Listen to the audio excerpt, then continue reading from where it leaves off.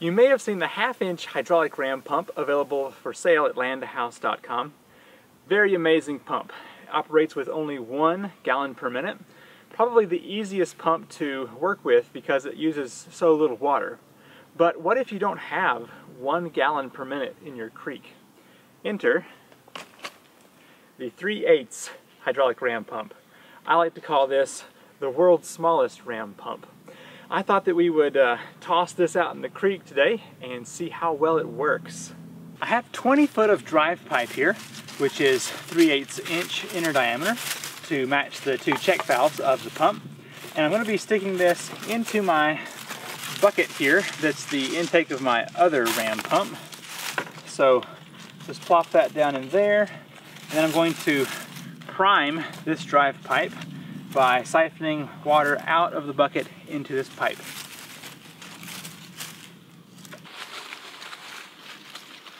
I'm going to stretch this drive pipe out and see if I can get a few feet of head pressure down the hill here. At this location here, I have about 2 feet of head pressure, which should be more than enough to test this out.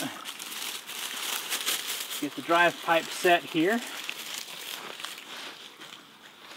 Well, it looks like 2 feet is not quite enough to get this going. If you see it turns to the side, it will close here. But we want it to have the highest efficiency and have the check valve straight up and down. Oh look, it's going on its own now. I wonder if I turn it upright. Okay, so it stops. To get that to work, I've got another 20 foot of drive pipe. Hopefully the added pressure will allow this to run at full force. So let's try it out here. Let's see if the added head pressure is going to make much of a difference on this pump here.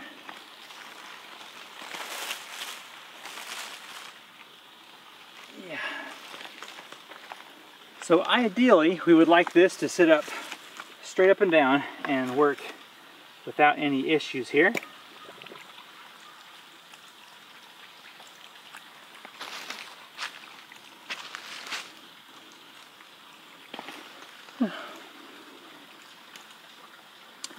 After working with the pump for a little while, I was unable to get it to operate with the check valve straight up and down. But here with the slight angle, it seems like it is going to be working just fine. Let's see what kind of pressure we have here. Not bad.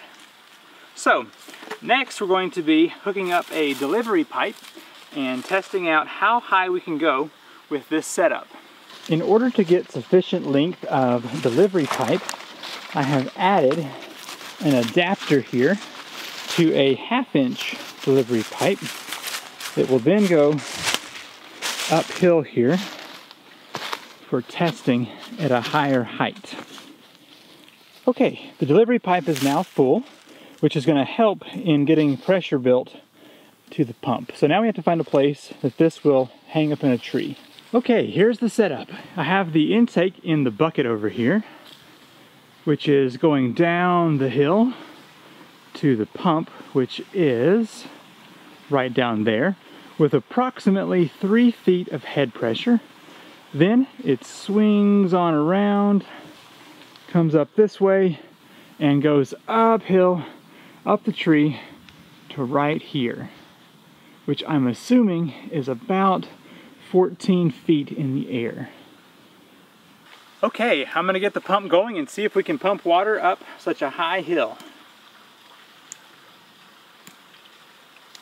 I've spent the past hour trying to get the pump to work on its own in the upright position, and I believe what's happening is there's not enough volume of water coming down the 3/8 inch tube to activate this brass valve. So somewhere between the 3/8 inch and the 1/2 inch is a threshold where there's not enough ram to get this going.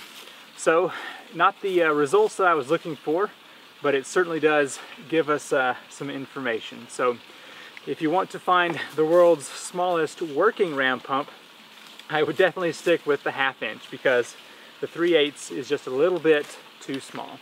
Thanks for watching. I'm Seth Johnson with Land to House. If you have some information that may get this pump working, I'd love to hear it. One thought I had was maybe hook up a 1/2 inch drive pipe to the 3/8 inch ram pump. So that might be the next test done with the world's smallest ram pump. Thanks for watching, and I will see you in the next video. Bye.